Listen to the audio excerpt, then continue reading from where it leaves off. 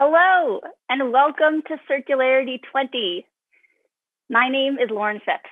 I'm the Director and Senior Analyst on Circular Economy at GreenBiz Group, and I will be your host on the main stage for the next 3 days. Currently, I am joining you live from the empty GreenBiz office in beautiful Oakland, California. And I would love to invite all of you to introduce yourselves and where you're tuning in from in the main stage chat. It has been quite the process of pivoting and shifting gears to arrive here today, and it's a slightly different approach to convening than I think we're all kind of used to. And I am thrilled that we are all finally here together from afar. Before we dive into a very packed program, I'm going to take just a few minutes to orient us both theoretically and tactically within the event. Right now, everything feels like an understatement. We are in a moment when genuine sentiment has become a cliched adage. Thanks to the latest unprecedented event of this week, my voice is hoarse from breathing in smoke-filled air from a crushing fire season in full swing in California. There's so much to acknowledge: climate change, global pandemic, a recession, an uprising and overdue national reckoning around race, not to mention a legacy of injustice, grief, pain, disconnection. And in the context of the circular economy, we are tasked with designing a bold vision of the future while it feels like the foundation below us is crumbling. And yet, I have never been so sure that the world could actually look like the one we're working towards: a circular economy. One that decouples production from extraction, one that uses what we have better and for longer, an economic system that works for everyone and not just the fortunate few, a world that regenerates both the environment and communities, and a system that optimizes for delight and connection and designs out some of the dysfunction. I am sure of this possibility right now because this is the punctuation. Maybe not a small comma or an ellipsis, but this is a page break. This moment is creating space for an alternative while the design constraints that have felt so immovable don't feel so static. It's our opening. We can viscerally feel that this isn't working. This has not been working. This, meaning our current linear system of production, consumption, and disposal, and the metrics that have justified business as usual. And we are here at Circularity 20 because we know that we can do better. We deserve better. And we gather to imagine what better actually looks like in practice, to align ourselves so that we can get there fast enough. We are not here to actually pat ourselves on the back and say we did it.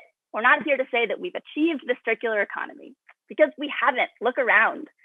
Certainly, we are here to take stock of what is working, to celebrate some successes, and to share best practices so that others don't have to start from scratch. But we're also here to be real about what's broken. We are here to hold each other accountable for commitments that we may or may not have been making progress on, or maybe we haven't even made yet. And we're here to help, because this is complex stuff that we're working on. Systems change is not easy. But we have each other to figure it out. We need each other to figure it out. We come together as a community at these events to co-create, to connect, and to reconnect. And we're here as a reminder that even if you are just the only person at your organization tuning in right now, you're the only person that's even heard of the word circularity, you have a network of potential collaborators that are thousands strong tuning in right now. I am so grateful for us to be here right now, and for what the next 3 days will hold. It has felt like a long time coming getting to this point. And there is so much passion in this awesome community of thinkers and doers that really have each other's back. People that think holistically and that want to create, not just talk about this stuff. And this community is what's kept me encouraged and engaged in the past few months when things have felt really hard. So who is this wonderful community that I speak so highly of? We have over 10,000 registrants representing 108 different countries. They are small and big, startups all the way to Fortune 500s. And I'm not sure if my slide is changing. Looks like I can't change it. There we go. This is who's participating. 108 countries represented, big and small, 29% with annual revenues greater than $1 billion. And it is public sector and private sector. There we go. 74% from the private sector, 12% NGOs, 10% academia and training, and 5% from the public sector. And as you will see in the diverse lineup of speakers, they come from different industries and roles, B2B and B2C.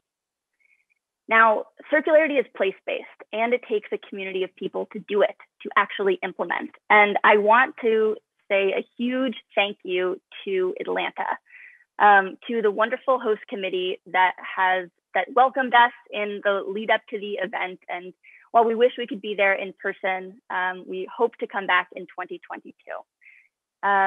I also want to thank our amazing event partners that have been so generous in getting us to this point. I wish you could see all of the heart behind each of these logos. The individuals of these organizations embody the humility and generosity needed to work together in this time. Thank you. And I especially want to thank the Ellen MacArthur Foundation for being such an awesome partner in this event. I want to thank as well our amazing sponsors. They have recognized the value of investing in convening right now and the imperative of coming together. So thank you for making this event possible. Now, I do want to acknowledge that we are competing with a lot on your end, email, children, the rest of your day, and I hope you will stick with us as much as possible this week. And we have jammed as much into these 3 days as possible. You'll hear from over 150 different speakers, 80 different sessions, and we have designed for the Zoom fatigue brains that we all have with rapid 25-minute breakouts. Today and tomorrow as well, there's going to be discussion-based breakout roundtable discussions. They're 12:30 Pacific, and they're a really great way to connect with folks and have conversations to go deeper into some of these subjects. The program is intended to be practical and tactical, solutions-oriented, and I don't just want you to walk away with new ideas, but I want you to walk away with some skills to actually implement them and some people to help you succeed. Now, if you are someone that does travel to conferences under less dramatic circumstances, I want you to think for a moment about who is that one person that you always look forward to seeing at events. Maybe it's someone that you're hoping to meet with this week in person. Likely it's someone that you don't work with very closely. But when you're at a busy conference and you lock eyes across the room, that's the person that you're excited to go chat with and catch up with. If someone comes to mind, I invite and encourage you to reach out to them. Take advantage of our networking breaks and schedule a virtual coffee. Catch up. This is a real event. Though we might be afar, I think there's no time like the present to reconnect and to remember that we've got each other's back. As well, there is a video networking section of the site. Just go to networking and you will be randomly paired with someone else at the conference for a quick chat, just like you would if you were in line waiting for a coffee and you're talking to your neighbor. Now, before we dive into the first session, I want to offer one more suggestion. It is so easy to listen for what we expect and what we already know, but the program is filled with a diversity of perspectives and experiences, some familiar faces and some people that I bet you've never met before. I invite you to listen for what's new, especially listening for the nuance before applying a value judgment, because though there is such urgency right now, it is our responsibility to acknowledge our blind spots and to listen to the people that might be able to help fill them.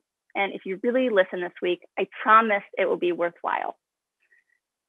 Well, I am so excited for the first panel, and I cannot think of a better way to kick things off at Circularity 20.